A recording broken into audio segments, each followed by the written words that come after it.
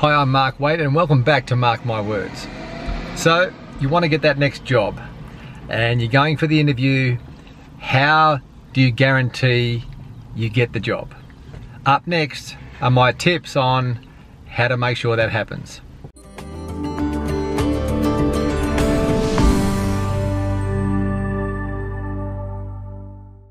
I've had 11 years, most 11 years working for two of the major banks here in Australia, and during that time I've employed numerous people, and I've seen some really good prepared interviews and I've seen some really poorly prepared interviews.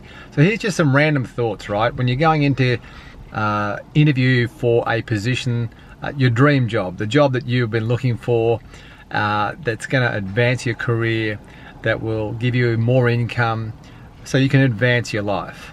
So the first thing is, make sure that you do your homework. By that I mean, your employer, that business started somewhere, someday. And make sure that you understand the history of the company that you're going to work for. I say you're going to work for because your expectation when you're in the interview is that you're going to get this job.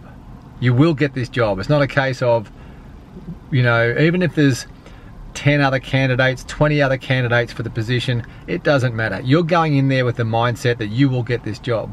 And how you will get the job is by identifying what the key objective of that business is. What is the name of the game of that business? What is their niche market? Who are they selling to? Who are they providing a service to? And how does that business enhance their customers' lives? So they're the key questions you need to know before you even go in the interview, so you can speak to that to the interviewer when you're in there. So what is it, the company's history? What's their customer base? What are the products they sell to enhance the customers' lives? And how then can you add value to that objective? So it's not about you going in there and wanting the job because you need job security and you've got some commitments, and it's all about you. You know what? Your employer at this stage of the relationship doesn't care much about you. Your employer does care though. How can you add value to their vision, to their goals, to their objectives, their financial objectives, their customer satisfaction objectives, their retention, their team culture objectives? How can you add value to those things? And you need to do that homework before you even go into the interview to make sure that you're speaking to those questions that the employer has. It's not about your CV even. It's not even about your qualifications. It's not about your university degree or lack of it. It's not even about your experience and how many jobs you've had in the past. None of that matters as much to your employer or potential employer as much as how can you, with your skill set, add value to their objectives. If you have that frame of mind when you go into the interview and you can speak to it, you become a very attractive option for your employer because they now see how you can add value to their objective. It's all about their objective and how you can genuinely add value to it. It's not about you, it's about them.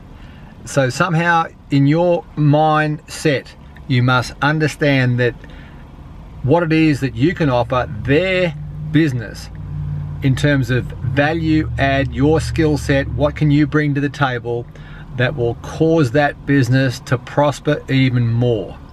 By that I mean, how can you add value to their culture? How can you add value to their objective? How can you add value to their financial bottom line? Because believe it or not, businesses are in business to make money. You need to understand that. It's not about, they're not just there to employ people because they've got some kind of random mandate to employ people. They are there to make money. So you've got to be thinking, how can you add value to that objective before you even go into the interview? You know, what are you going to do to make that happen? How will you make that happen?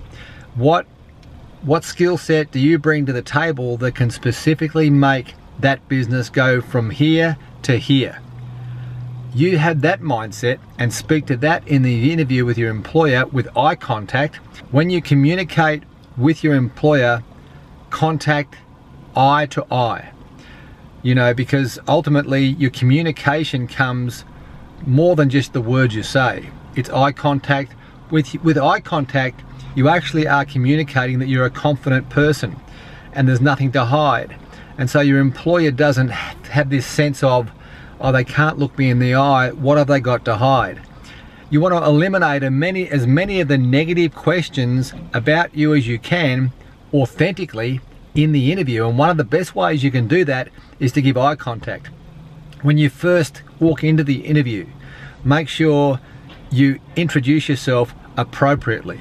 And if you're a guy introducing yourself to another guy, then a firm handshake is appropriate. You know, if you're a girl, female, introducing yourself to a male or vice versa, then you may or may not extend a handshake. That's up to you. But the reality of it is, your first impressions last the longest. So that first I would say 5 seconds of the connection will set the tone for how the rest of the interview goes. So make sure that you understand that your first impressions last the longest. You connect with that employer with eye contact and a firm handshake if it's appropriate, and you answer questions that are on their mind about their business, not on your mind about their business.